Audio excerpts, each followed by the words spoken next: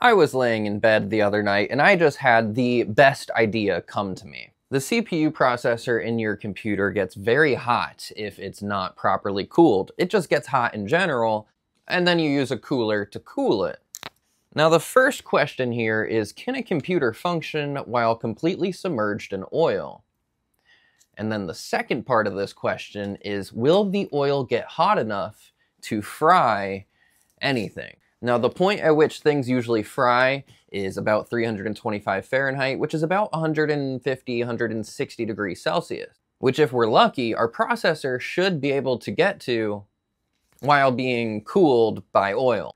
Now that I'm looking at it, I don't know if this whole gallon of oil is going to be enough to completely submerge this motherboard. If it's not, and if the thing is still working, then we will go get more oil.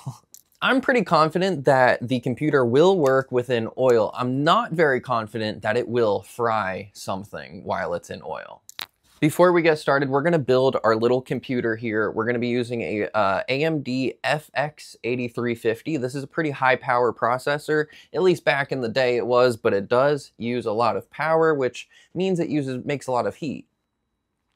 We'll be throwing in 16 gigabytes of DDR3. And I had a solid state drive around here somewhere.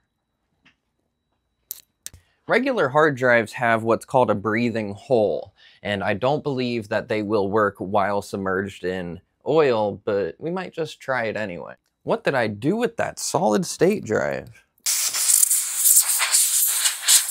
Ah, I got it. I have an old Kingston 120 gigabyte SSD, and with any luck, this might generate some heat as well.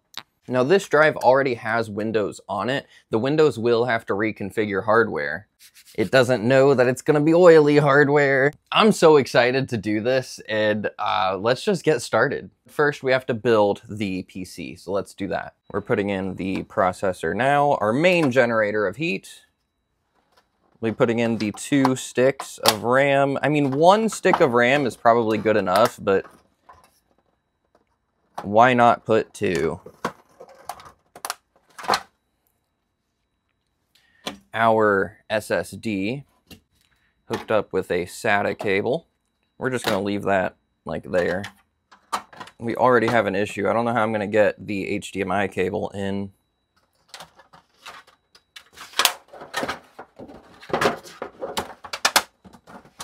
That's better. This computer looks like it's ready to be submerged to me. As long as it turns on, of course. Okay, the computer is plugged in. I believe this thing is starting up already. Without further ado, because this thing is already heating up, let's do it.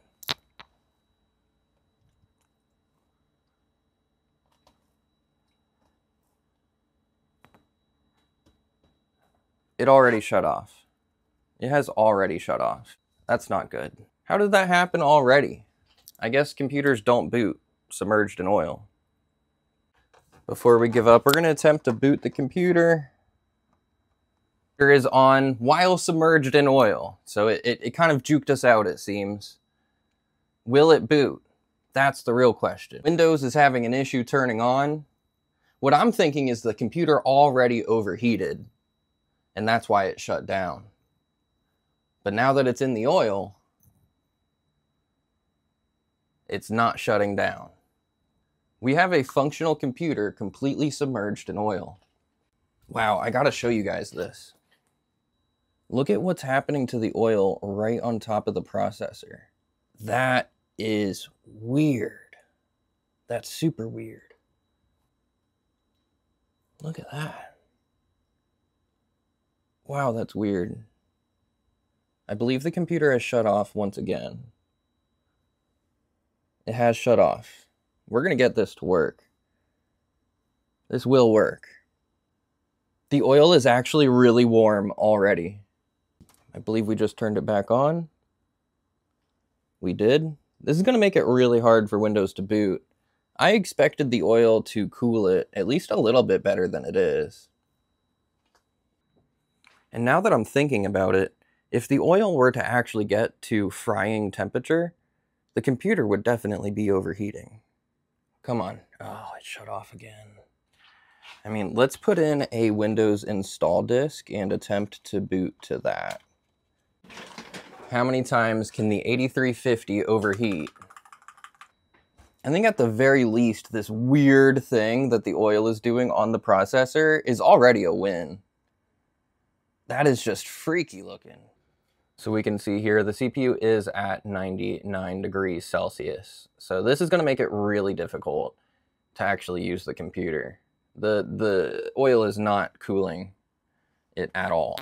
Let's see if we add more oil, if that will help it cool down. So we're at 102 Celsius. We're still adding oil. We're still adding oil, giving it cooler oil. We have almost a gallon of oil in there.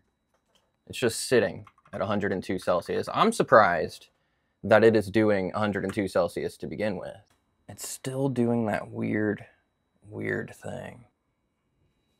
So we do have another shutdown. So let's change it up a bit. I'm kind of sad that I bought these things to fry, and it's not looking like we're going to be able to fry things. I don't know why in my mind I figured that the oil could get that hot without the computer overheating. That was kind of an oversight in my mind. An overthought, if you will.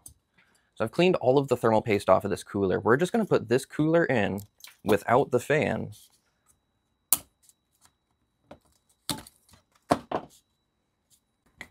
We got to keep our oil nice and clean, don't we?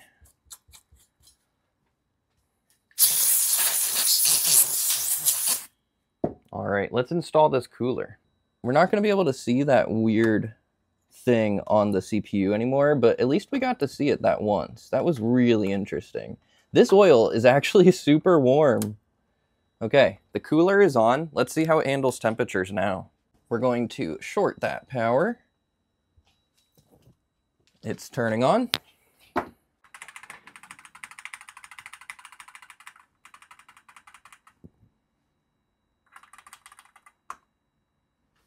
We have a healthy 38 Celsius so far. And it's actually, okay, now it's going up. I was about to say it's not going up. Oh, it's going up. 39. Let's get Windows going. With any luck, this cooler that I put on is going to make the oil much hotter because there's a lot more surface area to warm the oil. We might have just solved the issue. Windows is boot. Oh, Windows is not booting. Don't believe we've had a thermal event yet. I'll tell you what, the oil is much cooler than it used to be. I guess because there's a cooler on it. Let's try to install Windows on this computer. I'm using an installation on this solid state that was from another computer, and sometimes it doesn't adjust to new hardware very well, but it's worth trying installing Windows. Look, at the very least, I'm just super happy that we have a computer fully operational within oil, within vegetable oil. Next, I kind of really want to try olive oil, just because I'm an Italian and I like olive oil. I won't lie, I did look up to see if olive oil and vegetable oil were conductive before doing this, and it is actually a really good insulator of heat. It is not a conductor pretty much at all. So it makes sense that this is working.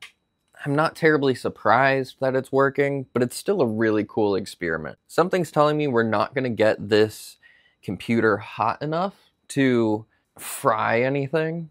But it'll be really fun to have this thing at a working Windows desktop, completely submerged in oil. I also do want to hook up a hard drive and try to transfer data between the two while it's submerged and see just how long it lasts. We're going to do that here in a little while. We are so back. Windows is now installing onto the oil PC. We got to do a little temp check. It's really, actually, it's pretty warm. It's not hot though. It's not very hot, but it's warm. I'll give it warm. The cooler, rather warm, not hot though. We're definitely doing something. I'll see you guys as soon as this is done installing, and then we can mess around with different things. What I'm finding kind of interesting is that little bubbles show up every so often. Like, it's like trying to like boil in a way. Like, you know, you get like bubbles when things boil. That's kind of what I'm thinking is happening, like it's getting so hot that it's creating little bubbles. Gosh, I forgot how long Windows 10 took to install. We're even on an SSD. Sure, we're on an oil PC, but still. This is taking forever. The oil is definitely getting warmer. Like, slowly but surely, but it's definitely getting warmer. I don't think we're gonna get to frying temperature, but definitely getting warmer. Let's put some breadcrumbs in. It didn't do much. Not much happened. Yuck. If those things start frying, I am going to freak out. Hard to fit a graphics card into this thing, so I just omitted the graphics card altogether. That could give us some more heat though, which would be good for our goal of frying stuff. Who's gonna use this PC? Oil. Create a memorable password. Oil. Oil. Oil. Security question number 1. First pet's name? Oil. Born? Oil. Oil. And this is the best part of Windows 10 setup. I used to love doing this. Ready? And we're done. Hey, and we are into Windows 10.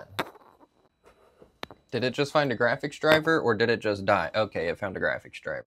One of the first things I'm super curious about is what's the speed test like? Does this change our internet speed at all? It doesn't affect internet speed at all. If anything, it made it better. So my next plan of action is to start a torture test on the CPU, make it generate as much heat as possible and see just how hot we can make this oil. Good old Prime 95 for our FX 8350. We're going to use the maximum heat option and start our speed test, or our torture test. Using core temp to check temperatures while our torture test is running. And it looks like we're currently at 70 degrees Celsius. That's really not hot at all. All 8 cores are at 100% usage before Celsius, so it went up to 77 and then it went back down to 74. I think the oil is keeping this thing at a solid 75 degrees Celsius at max. Oh yeah, it's definitely way hotter than it was. I should have brought some kind of meat thermometer or something. I knew I was gonna make this video today. Still no not even a sizzle coming out of the breadcrumbs. We are now up to 80 degrees Celsius from the CPU. The cooler is almost too hot to touch. And the oil, if I keep my finger in here too long, it will burn. The oil is keeping this thing functional. Oh no. There's a hole in my plastic. This is not good. This is not good at all. The oil's leaking out. How did we get a hole in our plastic? Uh-oh. We are slowly losing oil, and it's hot oil. This is not good. This is not good at all. Before we run out of time, let's throw a hard drive in and see what we can do with it. Judging on the partitions on this hard drive, I think this came out of a PlayStation. What I want to do is start a transfer to the hard drive and then put it into the oil and see what happens. I want that to be the finale of this video. Now that we're not running a stress test, it should stay on for much longer, but now we have the issue of oil about to go everywhere, and I do not want that. Are you ready? Let's see what happens.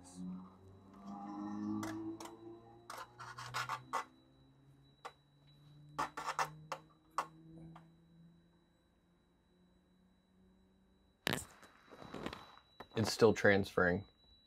It's still transferring. You can see air bubbles coming out of the breather hole. It's still transferring. We're still transferring with the hard drive completely submerged. Air bubbles are coming out of the hard drive like it's nothing.